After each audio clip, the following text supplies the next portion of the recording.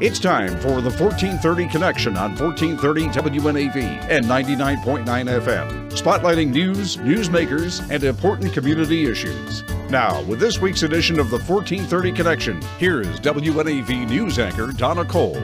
Welcome to the 1430 Connection. I'm Donna Cole. In the studio with me today is Candi Nilsson. She's Anne Arundel County Police Department / Animal Control Section Humane Education Director. She's here with her French bulldog, Angel, who is what? A therapy dog. A therapy dog. Right. Tell me the difference between a therapy dog and a service dog. A therapy dog is trained to work with people and children, and they are basically companions.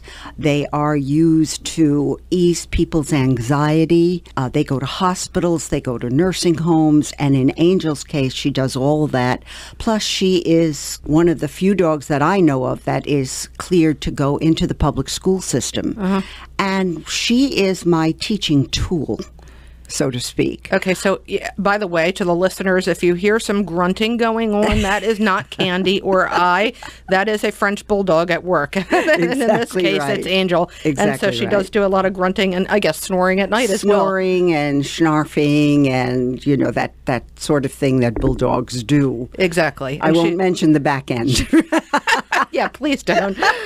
But if you hear that sound as well, you'll know it's not me or Candi, I hope. At any rate, Humane Education Director, I did not know up until an event that I was at that you were at as well, that there isn't a Humane Education Director here in Anne Arundel County. Right, I'm a well hidden secret. You really are, but really it's such a cool job that you do, and it is a job. It is a job, and people truly don't understand what it is that I do. Well, could you explain it? Yes. Thanks. Basically, I am the little teacher that goes into different classrooms, depending on the age of the children. I teach them about animals, about kindness, about care, but most importantly, I teach them about safety.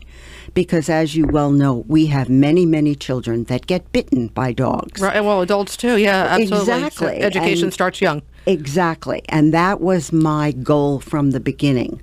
When I moved here from California, I had been trained as a trainer in New York City when I worked for Citibank. And my husband and I moved to California. And when I was in California, I was a volunteer at a local children's museum, and they had a marvelous education program for children in the school system. And I came here, and we didn't have anything. And then I realized that the other counties around us, Caroline, Talbot, in Pennsylvania, in Delaware, they all had humane educators on staff. It's such a no-brainer. Exactly. We had nothing. And how long ago is this? That you started? 1991 Okay. is when I started. All right. And I started volunteering with the SPCA, and I realized that we had nothing. So I started my campaign. Good for you. I was determined that we were going to have something. And so as long as I wanted to volunteer, I could basically do what I wanted. But I found that I was working 5 days a week, sometimes 8 hours a day, going from school to school to school. And it was exhausting. And I realized this should be a staff position. Well, I never got my staff position. But when I did go to animal control and tell them the program I was doing, they were very, very interested, very accommodating to what I was doing. They saw the importance of it. And they said, fine, if you want to be an independent contractor, you know, do this program. I was delighted, absolutely delighted. So even though I'm not on staff, I do not, get a pension. I don't get any of the benefits. There's a small stipend that you receive. Very small stipend, and this is my job. This is what I do, and I love it. I really do enjoy what I do. Okay, so we start at what age? What age is too young? Too young is when I get pre-K kindergarten. It's basically, for me, it's bring the dog in and let the children pet the dog. That's fine, because when I bring them in, I can teach them how to pet. And that's very, very important. A lot of children get bitten because they don't know how to pet. They put the face in. They put the hand out in front. And then I go from there through high school right into adult groups. I remember one adult group was called the Ferndale Roadrunners. And they had me come in and do a senior group and do a program for them. I go wherever I'm wanted. I am the worst offender I've taught my daughter the right way, but I am the worst offender myself because I trust dogs and for the most part. And they're cute, and I understand that.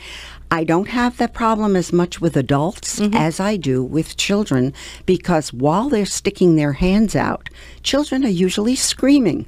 And every day I'll go into a school, and the first thing I do is I go into the office to let them know I'm here naturally. And there are always children either in the office or outside the office. And the first thing they do is start to scream, "Oh, look, cute dog!" And children are jumpy and high energy, and it's everything. They're jumping around, and it scares the dog. They run to the dog with the hand. Right. And if you don't have a dog that knows what these children want to do, the dog may react and the dog may react and turn around and bite. Right. So that's the very first thing. We have the first lesson right out in the hallway. All right. Well, hold that thought on the first lesson, and maybe I will learn not to do what I do. This is Donna Cole on the 1430 Connection. We will be right back.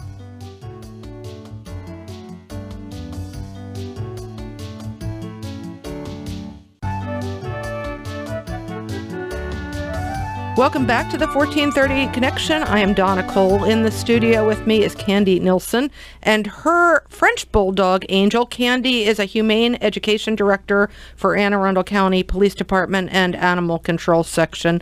And Angel is a perfectly well-behaved French bulldog who's as cute as can be, and I broke all the rules.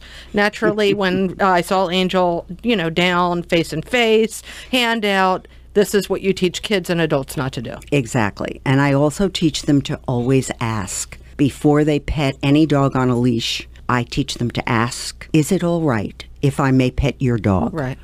And we go on from there, depending on the age. When we get into high school, when we get into middle school, the older children, besides talking to them a little bit about, the hands and the permission, they want to know a lot of deeper information. They want to know about euthanasia. They want to know what our animal control officers do. They want to know, I've had people say, "Well, you take these dogs in the back and shoot them. What do you do with the dogs when they get there? Do they only You're talking about dogs that have been deemed aggressive. Exactly. Well, not only, just dogs that maybe at large, the officer picks them up, they come to the shelter. The children think, a lot of children think, that as soon as they come to the shelter, we take them in the back and euthanize them. And we do not do that. As a matter of fact, we have a very, very low euthanasia. We have a marvelous director, and we have a low euthanasia rate. There are some dogs, they are aggressive to the point where they cannot be adopted out. And this is understood. And anybody who is realistic and works with dogs knows that. You talk about euthanasia and how it's done at Anne Arundel County Animal Control. It's not done often. It's done for aggressive dogs or sick dogs. Sometimes owners will bring in their dogs that are ill and ask us to put their dogs down, and that is a service we provide. I had no idea, actually. Yeah. That's interesting. Yeah. See, this is something, I bring my dog to my veterinarian. There are some people that can't afford it, and they will bring the dog or the cat to animal control. And will you allow them to be present for the euthanasia? Yes. Yes. I had no idea. So, that it's a service. It's a service, and it's a hard thing. It's a hard thing to do, but it is the best thing you can possibly do to honor your dog. Right. To make Well, if the dog is dying and they're in pain. Exactly. If they're in pain, it's all about quality of life. Okay. All about quality of life. All right. So back to the schools. You go to all Anne Arundel County public schools? Anybody. I send out every October. I wait until the new teachers get back into their routine, and then every October I send out a letter to every school in the county. Are you sending out letters to private schools as well? Yes. Okay. To St. Martin's, to Indian Creek. I've been to Indian Creek many, many times. Okay. Different private schools. All right, good. That I will. Also church groups, surprisingly. Annapolis Christian, schools like that. And I will send my letter out. Then it is up to the principal. Some principals do not want me in their school. They even though I explain to the teachers that they must send a letter home to the parents, letting them know that there will be a dog present in case of allergies.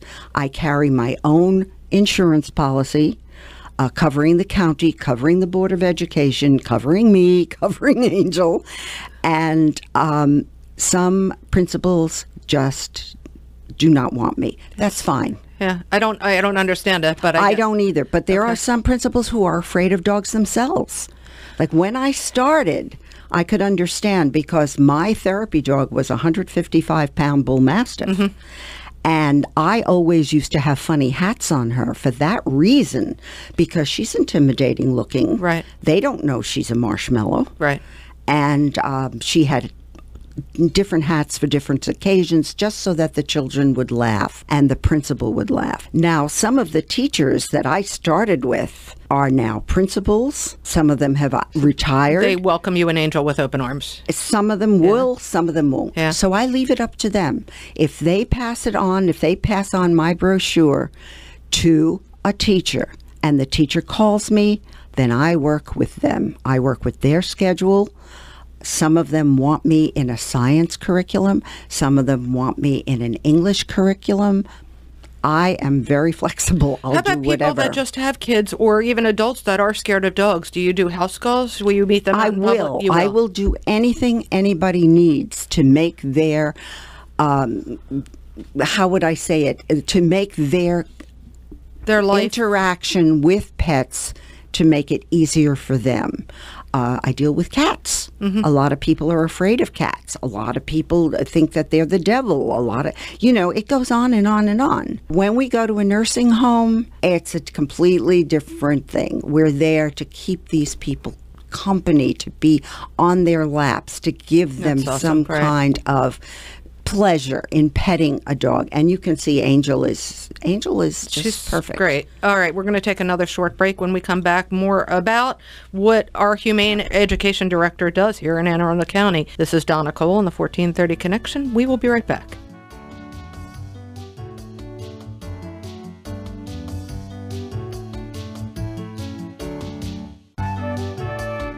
Welcome back to the 1430 Connection. This is Donna Cole. In the studio with me today is Candi Nilsson.